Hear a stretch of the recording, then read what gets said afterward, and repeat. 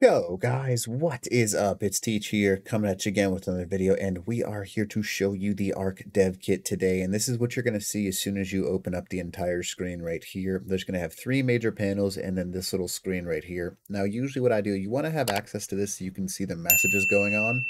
So I usually drag it to one of my other screens. You can do what you want with it. It's up to you. I usually drag it off the screen. Now, I want to see that, so it's up in a corner so I still have access to it, but these are the other things that I need to see as well. So you got three major things right here. Now, before we go, if you don't mind, smack that like button, leave a comment below for the algorithm, and again, subscribe to the channel for some awesome content, and hopefully I'm helping you out. That's the only plug. So you've got three major panes, one left, middle, and right. Now, this middle section is going to be where you do most of your modding, and you're going to have to test abilities and kind of figure out what's going on from there. This left-hand side is going to give you access to all your file pathways, and this right-hand side is going to be your generic world settings and some other basic stuff.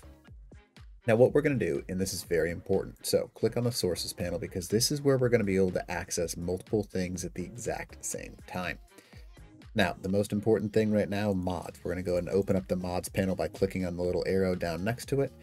And then you're going to make yourself a brand new folder after highlighting the mods section right here. Click new folder, and then name it whatever you want. It does not matter. Now, I've already got some made, so I'm not going to make another new folder. I'm going to go ahead and delete the one that I just made, and you can delete them and then change them around. So this is the one that I've made. It's called, now you're going to grab all three things from the generic mods tab. Underneath the mods folder, you'll see generic mod. Shift click all three of these things and then highlight them and then drag them over to your new folder and then click copy here.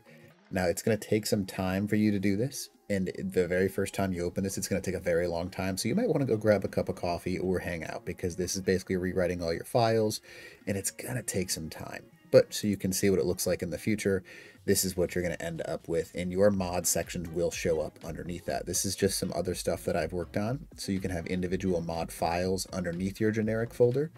But just so you can see, I've got some Dragon's Breath shotguns that I've made, a god pick and stuff like that. But this is what you're going to end up doing. I'll teach you how to do that. So right here, you can see it. So we have three separate things. Now, you want the generic mod, primal game data, and test game mode. Now, all three of these are very important, and they take some time to launch the first few times you do it. This one right here is the test game mode. This is going to give you access to all the different types of settings like you would in a normal Ark server. This middle section, the primal game data, takes a little while to open the first few times, but it's basically going to be everything that you need about generic settings for your Ark and all of your mods. It's also going to be where you look at all the individual engrams and all kinds of stuff for that. So this is very important to have this primal game one. You can see it right here. I have engram blueprint classes, and then this is where you're going to house a lot of your time underneath additional engram blueprint classes, and this is where you add your mods into your map. Now, the next one, generic mod map or mod teach, whatever you want to call it, whatever you've named it. This is what you're going to pull over to this next one. It's loading map, basically, and this is just going to give you your generic mod map like this, and it's going to load a black file. Now, what you want to do, see how I've renamed these? You can click right-click and then rename them.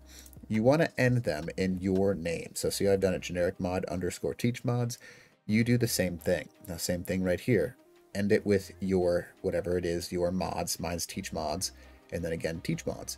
Now you're going to do that. I would suggest pausing the video because it's going to take you a little time to right click, rename these things, and then I wouldn't delete the entire thing, just at the very end, append it, I believe is what it's called, with your name, and that's basically what you're looking for. This is going to give you access to a specific file tree, so that way you can always separate these from your generic mods because you want two separate folders for these. You don't want them to be the same thing because you don't want to accidentally overwrite yourself. Once you do that, that's pretty much set up our left side for our initial thing. Now this middle section, just so you can see how it works, basically I move around. It's kind of hard to see like this, but if you go to File, Open Level, this is how you can access different levels. We're going to go ahead and click on Test Map Area, and this is going to load a little map for us, which is very useful. You can see it right here, and this is how you move. So left click, this can be very useless basically. Left click will only mess with you. It allows you to do a lot of different things and move forwards. I really recommend you use right click because right click will allow you to look, and then use your WASD keys to move in any direction you want. And then you can also use your E and Qs. E will raise you, Q will drop you down, whereas WASD is kind of just like your normal movement. But you're going to use right click to look around, and that's kind of how you move with this mod. Now you can also use your scroll wheel, and scrolling it up high, like moving it forwards, will speed you up, and then scrolling low down will slow you down very slowly. So those are the different keys that you can use for this center piece right here in order to kind of coast around the screen. That's as far as we're going to go into this middle section right here, but that's just your starter. Now the next thing you're going to want to do is you're going to want to open up your world settings on the right hand side. In order to do that, what you're going to do is you're going to go ahead and go over to this section over here, window, and then you're going to go down to world settings right here. Now by clicking that, you're going to open up all the individual settings on your screen, and then you're going to go ahead and scroll down until the point where you can actually see that your mod is available. Now obviously I have to go scroll up a little bit because I passed it right here, but primal game data, this is what we're looking near, override. Click on it, and it's going to take a second to construct your data. Basically, it's going to pull all the stuff from your computer. Basically what's happening every time you click and you see these like construct and rename and all this kind of stuff, you're able to watch it in that window that I showed you earlier, and it's going to change. I'll bring it down so you can see all of the different stuff about your computer. You can see that there's warnings. As long as you're not seeing much red, you're pretty set. Red is not a good thing. And then as it's constructing what's going on over here, we're going to go ahead and select the thing that you just named over here, your generic mod, whatever you want to call it. It's up to you what you call it, but that's what you're going to select for that side over there. All right, now that we've loaded our primal game data override, what we can do is we can click on it, and you can see that I've got a couple different options over here. Obviously, there you're going to have some basic stuff, your base, core media, and then you're going to have whatever you've created down in this section right here. Now, this is my teach mods because I want to load in my mods. This is going to allow our game, whenever we start it up, to basically pull our mods that we've created over here into the game. Now, in order to load yourself into the game after doing all your creation, you'll click the play button, which will probably take a little bit the first time you've played. You can use it just like you would in any normal Ark WASD, and then you've got first persons and then third person if you want it. Jump everything you have. Now you're going to be able to want to use this tab command, and then GCM is always a good thing. It'll give you a list of commands that you can use, and this is a good thing to have access to so you can kind of move around in this section.